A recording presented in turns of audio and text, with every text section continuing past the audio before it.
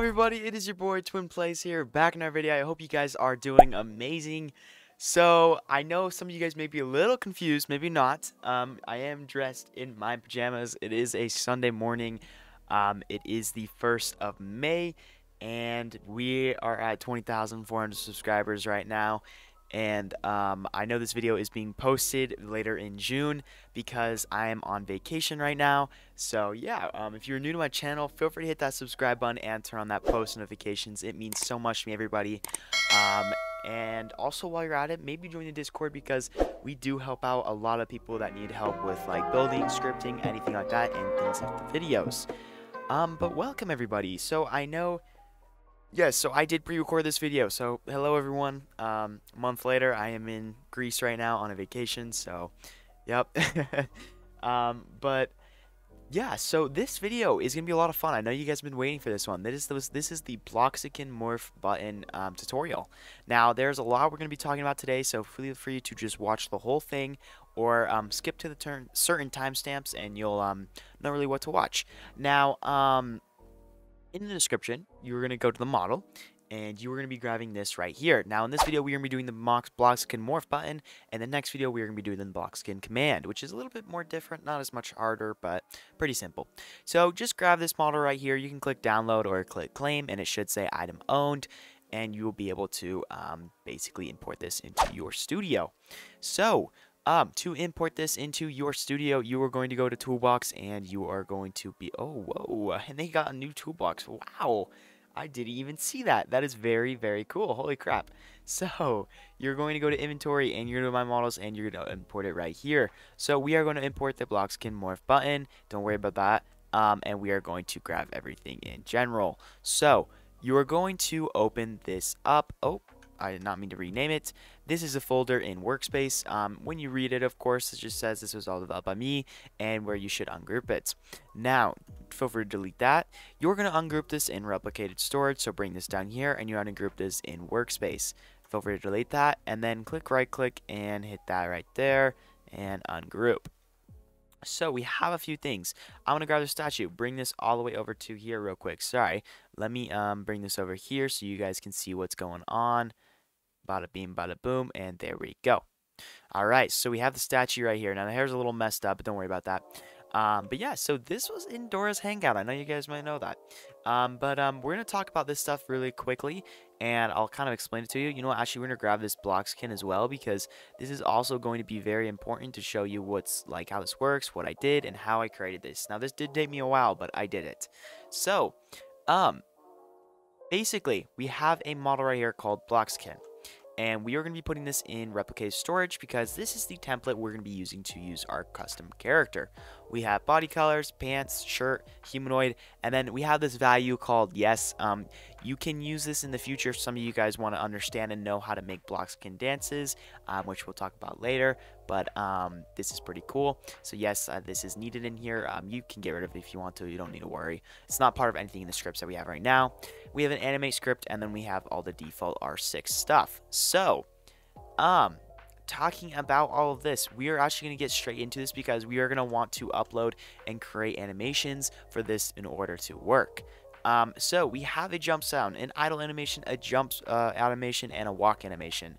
In order for this to work, you're going to need to get your own animations. To get your own animations, you can do a few things. You can either create them from yourself, or you can go into Toolbox and do the easiest thing and search up R6 jump. So, you can search up a lot of things. I got some like custom ones or like cartoon ones, and it's going to be pretty simple. So, if you click right here, this is R6 by the way. We're not using R15. You got to make sure it's R6. You're going to go right here. You're going to go to animations. You're going to click it. And when you hit play, okay, this is like animation like this. Now, my jump, you'll just be able to find it. I did find it in here. I'm pretty sure it was just like cartoon kind of jump, basically. But yeah, so you're going to want to make sure it's like that. You're going to make sure it's not on loop because you don't want that. And you're going to click this right here. You're going to hit set animation priority, and you're going to make sure it's either core or action or something like that. I would recommend either action, don't do idle, because we will do idle for the idle one, and you're going to hit publish to Roblox. Once you hit publish, you're going to hit submit, and it's going to give you a 9-number ID. So, actually, I'll just do it, because why not? It's going to give you this right here. So, you're going to click that, you're going to copy that number, And what you're going to do, and you can just delete this later, is you're going to put this in the jump animation ID right here. So you're going to repeat that. You're going to do that for idle and walk. So it's actually kind of simple, not too hard actually. So R6 jump, R6, idle. I don't know how I found it, but it was pretty nice, and these are all really nice. And you just keep doing the same thing. Now that plugin was the animation editor, pretty nice, and it gets pretty simple from there. And yeah, so peso's in there, and then we'll talk about the script in a second here. But another thing you guys can do for this template is you can create your own like prop holding animations. You can create your own thing. So that's what I'm trying to say. So if you were to click this, hit create, and create your own animations, it's super simple. So heading into the script, it's a little hard, not too hard. I had a problem where the player was jumping and then the animation would play, and it just would get so crazy, and this took me a while to figure out, but I got it to figure it out. So basically what we have here is run service, and we have the character, which is script.parent, so Bloxikin. We have the humanoid, the jump sound, the walk animation, idle animation, and jump animation. So we grab those animations, we load it onto the animator. Once we load it onto the animator, we set the priority to action, idle, and movement. So these are animation priorities are already be set, so you don't need to worry. But then right here, idle animation. So we're going to be playing this. The reason we're playing idle animation infinitely is because that's what is going to be played the whole time. They're just going to be sitting still until they jump or anything like that. So basically, what's going to happen is we have this local function called move. This is what I was talking about recently in my last few videos about functions. This is the local one, and we're doing move. And if the humanoid direction, as in saying if you move, and your magnitude is greater than 0, okay, so that just means if you move in general. If you're moving in general, what we're going to do is we're going to check if not, walk animation is playing. So if we're not walking already and idle animation is playing, then we're going to stop idle animation and we're going to play the walk one. So that means we're going to stop idling and we're going to walk. Else, if the walk is playing and not idle, then we're going to play idle and stop the walk. So that's basically saying if we stop walking and then we basically are not an idle, we're going to play idle. And the reason, so we have if, that means if we're not walking, so this is right here. So if we're walking, we're playing walk animation. But if we're not walking, then we're going to play the idle animation. Then we just have a simple humanoid jump. So if we jump, then we're going to play the jump animation track and the jump sound. There is a little bit of an issue that if you hold down the space bar, the jump animation will like freeze and be weird, and the jump sound will just play spamming. So you will need to fix that. I'll try and fix that myself, but it's just I have not had no clue how to fix it. But right here is the run service, render, step, connect, move. So as in saying, anytime we step, it's going to check this function right here. So that's really nice. And you will need to change this jump sound. I do have actually. You don't need to change it, but with the new update, sounds are all broken, so I'm a little pissed. But, that's how that works, All right, so basically we're going to hop into the Bloxikin statue part. So we're going to put this in replicated storage again, and we're going to talk about the statue. Now, it's honestly pretty simple. This part is easier than ever. So we have the welcome morph. In here, you can actually just change the head part. There's a rank right above here. You go to frame and you can change this right here. You can mess with the colors, you can change the text, whatever you want. Feel free to just mess with it, it's all up to your choice. And then we have a color handler, which basically makes this welcome change speed color. It's pretty nice. So talking about this one, there is an animation right here. This is the same thing we did, but what it's doing is it's playing a wave animation every 30 seconds. So nothing too crazy. I just added that. You don't have to have that, but I just added that because why not? To customize this, it's pretty easy. You just got to go to the pants and the shirt, go to the shirt template and change the ID.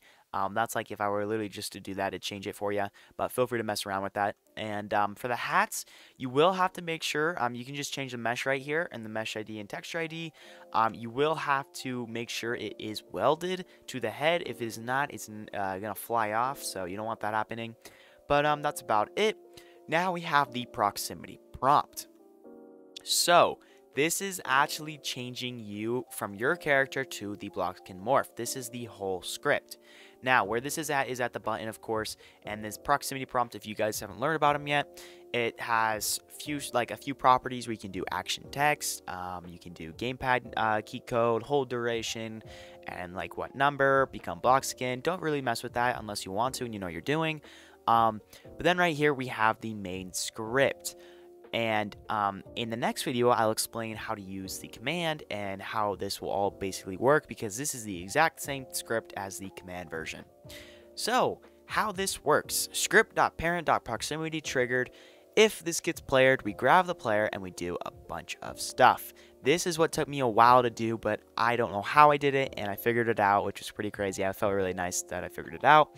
But we do a few things. So, local body colors. We grab head color, left arm color, left leg color, right arm color, right leg color, and torso color.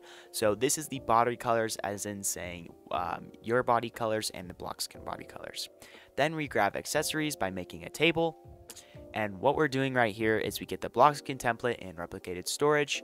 We get the new character by cloning that template. And what we're doing is right here, _accessory in pairs, our character.humanoid get accessories, which is going to return all of the accessories. We are going to do table.insert accessories, accessory clone.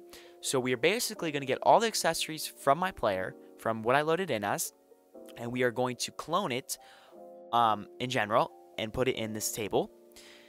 Then we are going to check if for an accessory, which we're creating a new variable accessory in pairs accessories. So in this table right here, we're checking what's going to be inside, and we're going to go to the new character, which is a Bloxikin template .humanoid add accessory. So a lot of accessories here, but we're basically adding hats to the Bloxikin of what we have.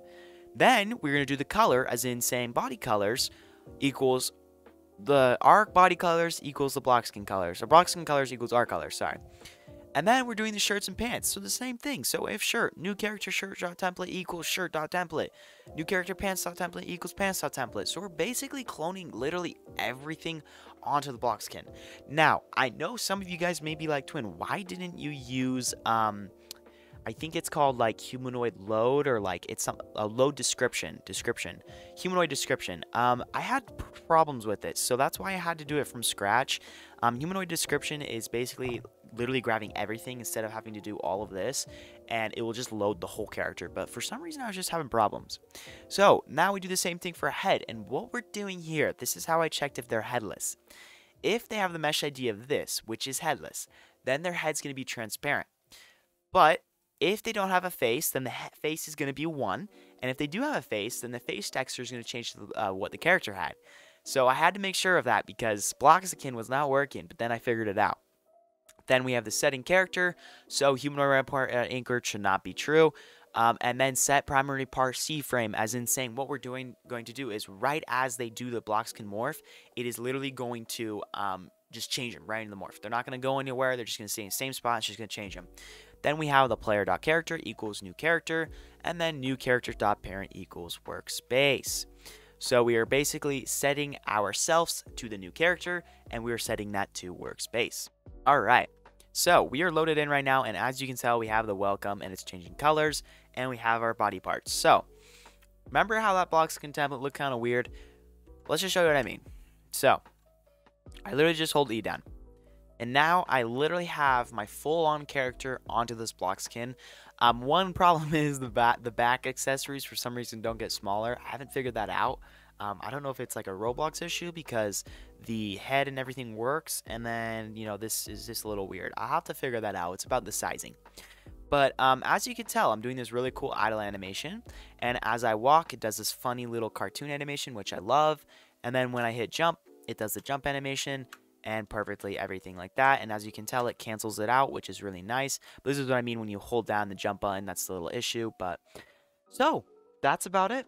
I hope you guys really did enjoy this video. I'm gonna get straight into the command one next coming up. And yeah, I will see you guys in the next one. Bye bye, everyone. Thank you so much.